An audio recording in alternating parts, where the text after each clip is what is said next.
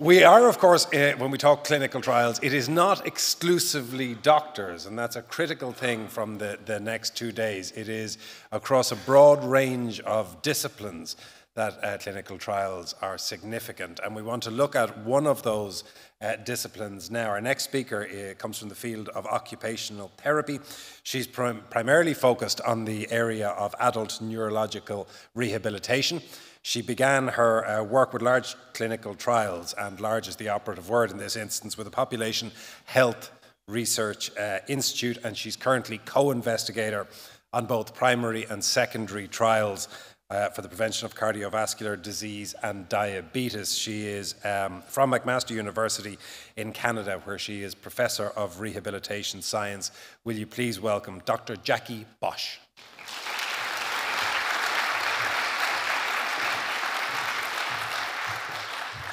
Thank you very much, and good morning, everyone. Thank you to the organizers for the invitation, and thank you to you for coming this morning to hear about trials across disciplines. I have to declare my conflict of interest. I'm sure as you listened to that very kind introduction, you thought, what's an occupational therapist doing large, simple trials in cardiovascular disease?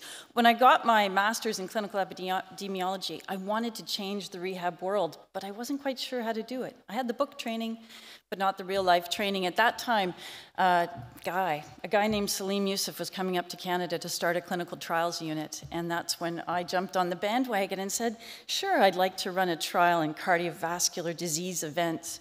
What's a MACE? What's a major cardiovascular event? I learned a lot about MACE over the next 25 years, but here's my conflict. I know MACE is important, but I always thought function was equally important. The other thing I thought was funny is we'd talk about our multidisciplinary trials because we had cardiologists and diabetologists involved, thinking, could there be more to that group? So, an abbreviated timeline. I'm going back for a second in terms of clinical trials, the start, and where we need to go, I think. I will suggest to you at the end. There's debate about this, so give me a little leeway, please. But back in 562 BC, there was this military leader, a king, who did a trial, not randomized, of vegetables versus meat. I won't tell you who vegetables won. And that, they say, was the first observational trial. Then along came James Lind, the first physician, so it said, one can argue that as well, who did a controlled trial, N equals 12, 6 arms, 2 in each arm. And that was how the citrus fruit effect on scurvy was identified. 200 years later, 1946, Sir Austin Bradford Hill came up with randomization, a statistician working with physicians to improve the way in which clinical research was done, streptomycin and its effect on tuberculosis. A very important trial that led the way.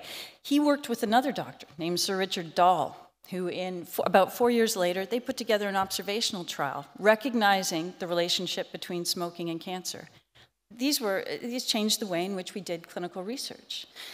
I'm going to say that the next big breakthrough in clinical trials came in 1984, when Salim Yusuf, Richard Peto, and Rory Collins put together the concept, or published the concept, on large, simple trials. And since then, at least in cardiovascular disease, that has been the way in which trials were done. Oh, Bill, I seem to have the same affliction that you do. There we go. Oh, I'm going to go back one. These were blockbuster trials. We are now able to do large trials with clear answers regarding the effectiveness of interventions. And yet, and you're going to think Bill and I got together on this, but here's a slide on the President's Advisory Committee on challenges in cardiovascular disease. This is from 2019, but I'm going to suggest to you it hasn't changed that much. Interestingly, on this advisory committee was one Rob Califf, who is now the director of the FDA. Large missed opportunities at every step in the prevention and treatment of cardiovascular disease. Now that had to be provocative to the president of the US at that time, maybe. First, I'm going to draw your attention to a failure to make risk factor modifications. People weren't being treated. Primary and secondary treatments that were effective in prevention were not being provided, and still are not. Next, failure to use proven first-line treatments. The estimates range from about 43 to 67% of those who should be on a statin are not. In those with atrial fibrillation, they're not getting a therapeutic dose of anticoagulation. And then failure to use advanced treatments. This group talked about PCSK9. I'm sure it's similar in Ireland. It's very expensive in Canada. People were prescribed but not given. You can figure out the reasons why these deficits are occurring, but nonetheless they're occurring. I'm going to bring one other area to your attention. Failure to elicit and follow people's goals and needs. We're going to talk more about this, but this is basically the part that says, maybe MACE isn't the only thing that matters to the people with the disease states as well. So we've got the gaps. It's clear. Bill spoke about them as well. Why?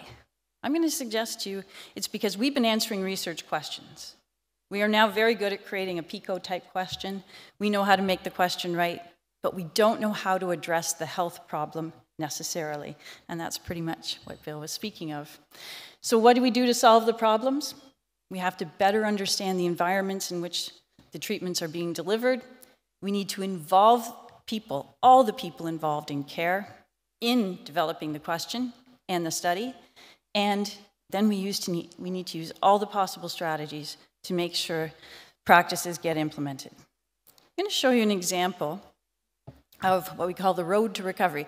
This is a diagram used in a province in Canada, Alberta, to describe the pathway, the road for a stroke survivor after they've been initially diagnosed. They could be seen either in an acute stroke care hospital or a community hospital. It could go either way. We're not sure where people first present.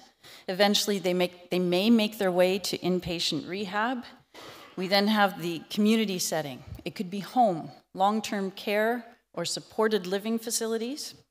While there, they have appointments and transportations that they have to overcome. And then we have the community activities, early supported discharge, outpatient and community services, support groups, very big in the stroke world, as many may know, and associations, as well as usual community activity. If we think of these as points along the continuum, all points that could help us implement important interventions, it really broadens the people involved in ensuring the uptake of research. Here's a short list, and if anyone in the audience thinks, well, I should be on that list, I apologize. It's not meant to be completely comprehensive, but this is basically the people involved in the stroke care described on that slide. And incredibly important at the bottom, the stroke survivors. No longer are we doing research in the absence of the voice of the people who have experienced the condition. They are part of the team as well. So this all sounds good. It's great. She's standing up there saying, you know, did she really do the large, simple trials with this many people involved? No, but it's where we have to go. I want to show you an example if I can. There we go. Here it is.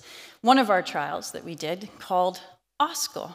I've never presented to a group who actually knows the real meaning of the name, so that's kind of fun. You organize stroke care across income levels. You may see a young-looking person over there smiling who did have a little say in the acronym. But here's the interesting part. First, I'm going to describe the team, then I'll describe the study. You see the people, and there's who they are. We had doctors, geriatricians, neurologists, epidemiologists, and statisticians, OTs, occupational therapists, physiotherapists, and nurses. That is our study team. We have met every 2 weeks for the last, we're getting on 9 years. And together, what we did was put together the first study.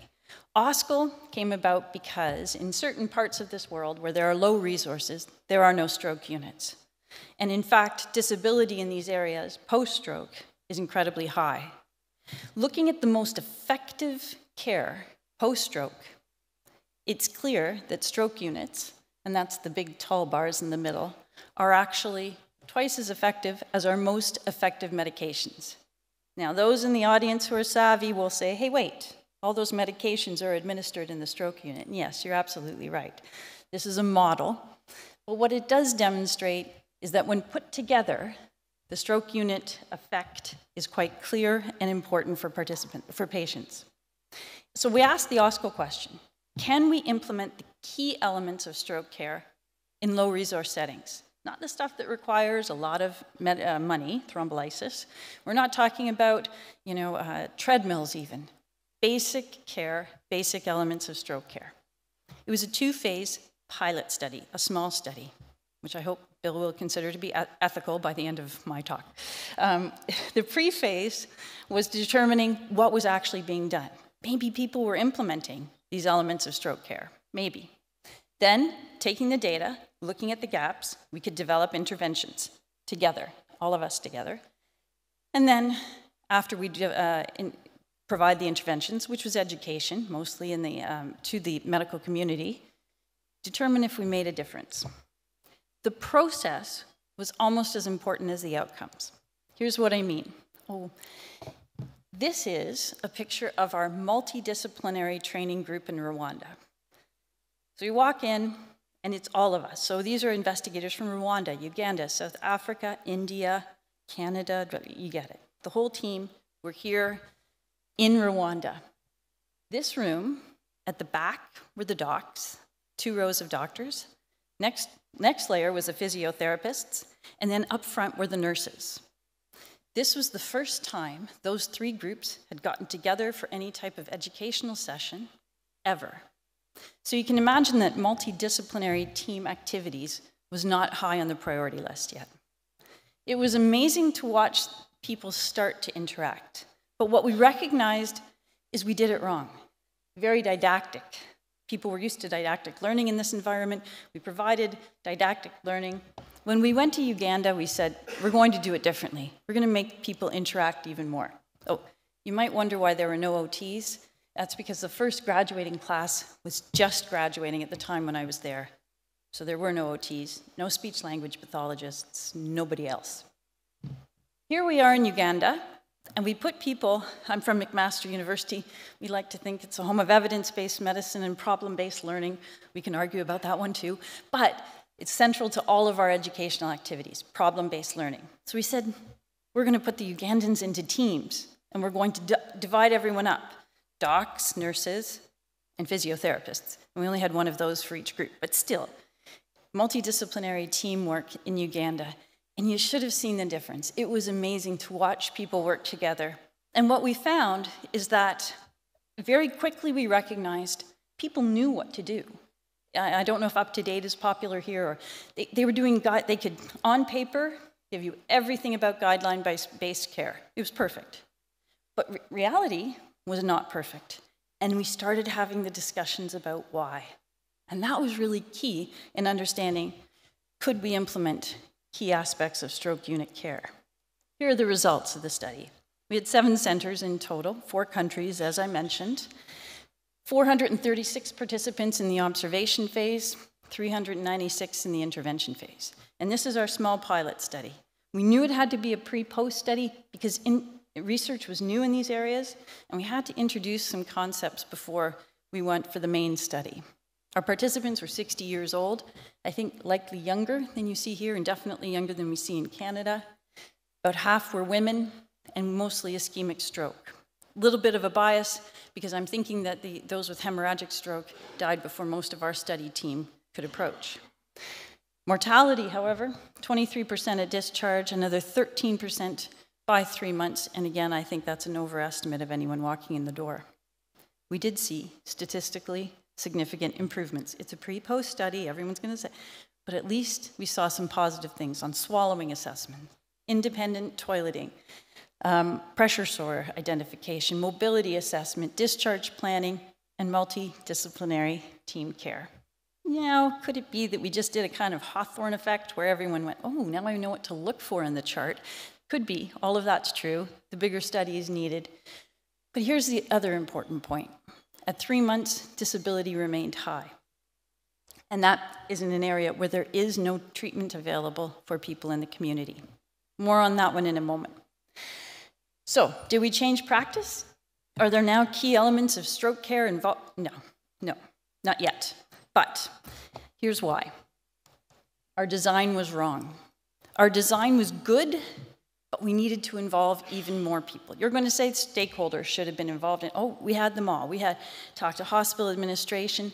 But really, what we need to do is in situ create the multidisciplinary teams that will address the health problem. As I said, in Uganda, every nurse knew why a glucose test was not done. and could describe. And then it was quite interesting because the nurses and the docs, we had to kind of stop discussion at one point because there's a little bit of a, no, it's you, no, it's you. So we need a little bit more mediation there, but I think we could develop a much better study. And in fact, the way to do it is, oh, that was our revolution slide. The way to do it is to look at a different design type. So for 25 years, randomized controlled trials have been the way I do trials. I like the other trials, I read them and I get them, but really, RCTs are what's exciting. And then, recognizing that our study would never change the way in which stroke care is provided unless we went one step beyond, you started to think about the effectiveness implementation hybrid studies. So that implementation science that Bill was talking about, and the importance of embedding it within the trial. The problem is the sequential approach. That takes too many years. But if we do it concurrently, we get the 2-for-1, 2 answers in one trial. And Curran, back in 2012, so this isn't a new idea, suggested there are 3 types. Type 1, your primary question could be about your intervention effectiveness. You don't know whether it's effective. But your secondary is to understand the implementation context. So maybe it really is that novel intervention that you don't know about the context in which it's going to be implemented. A type 2 trial, again, intervention effectiveness. But now we know a little bit more, maybe phase 3B, feasibility and utility could be the implementation science secondary question. Phase 3, or a type 3, now you're really looking at the utility of the intervention. Can it be implemented? And what are the outcomes of the totality of implementation? You can see the progression, and it's kind of exciting. Let me show you an example of how we've been using this. I had said that from OSCL still needs to be replicated in hospital. We need to do that randomized trial. It's coming. Well, we're trying to get money for that. And simultaneously, we recognize the need for community-based care. The Global Alliance for Chronic Disease, GACD, put out a call, and we created this proposal in answer to that call. It's a type 2 hybrid design where the intervention is the Life After Stroke Center. This is the brainchild of Rita Melifonwu, a Nigerian nurse who we consider to be a force of nature. I hope one day you all get to meet her, because she really does make you believe that change can happen.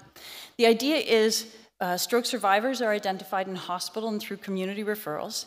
They come to the LASC, the Life After Stroke Center. Not an opulent place, might I add.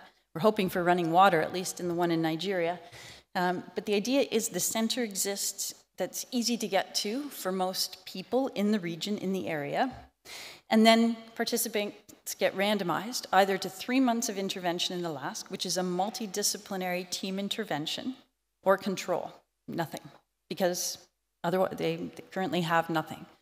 But after 3 months, they would then get their registration fees paid for the rest of the year for the Life After Stroke Center. So everybody gets something, but we get to actually study whether the intervention is effective.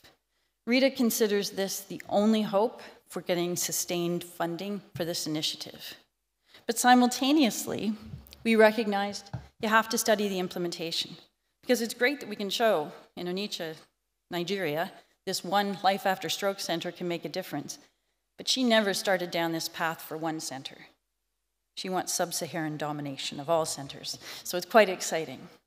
We put as our method of implementation science the implementation research logic model.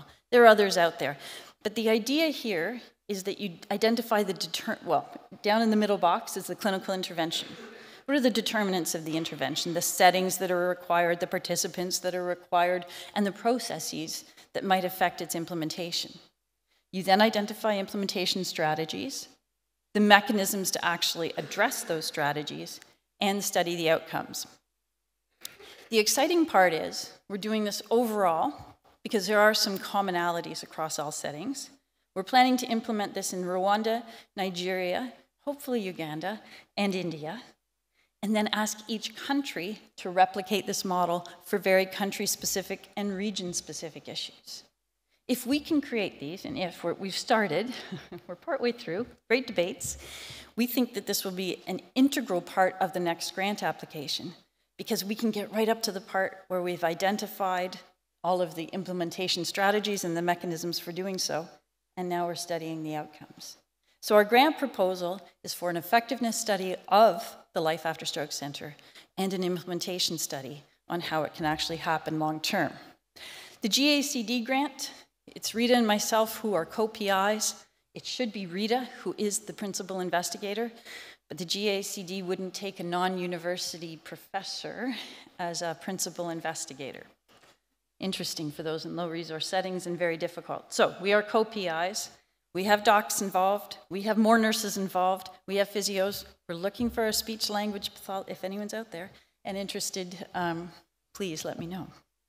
Our GACD was successful at the letter of intent stage. I don't know if many of you have gone through the GACD process, but we had great hope, but we didn't make the next stage. And we think it's because we didn't have this aspect of our proposal, or the implementation science aspect, well developed. We're going to adopt this design in future, and it will be part of the OSCL applications as well as the Life After Stroke Center applications going forward. So, trial methodology, we're pretty good at that. We know how to develop or how to implement randomized controlled trials. We can elegantly answer questions.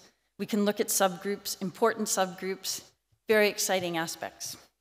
But we haven't addressed the health problems.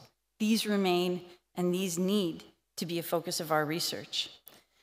I'm going to suggest the answers through multidisciplinary research teams. You've seen the list of people, not exhaustive, that should be considered to be included on those teams. And those teams are going to reflect the integrated care needs and approaches that are currently being delivered in our health systems. I also think they'll develop better questions, one that resonate not only with researchers and academicians and clinicians and people who actually have the disease states. And I also think they'll be able to more quickly recognize barriers and strengths to overcome those barriers. Because in Uganda, once we started the dialogue going beyond who isn't doing what and to who could be doing what, it was really exciting to hear what everyone came up with in terms of ideas. In Canada, now I know, I'm sorry, I'm going to have to go to Canadian sports analogies here. We have hockey, very popular. One of our greatest hockey players is Wayne Gretzky. He grew up not far from Hamilton. And he had a saying that he would skate to where the puck will be. And I think that's what today and tomorrow and the journeys ahead are all about, understanding and research where the puck will be. So I suggest to you that where the puck will be is clinical trials that are designed and implemented by multidisciplinary teams using hybrid methodology. It's the way we're going to revolutionize clinical trials in the 21st century. Thank you very much.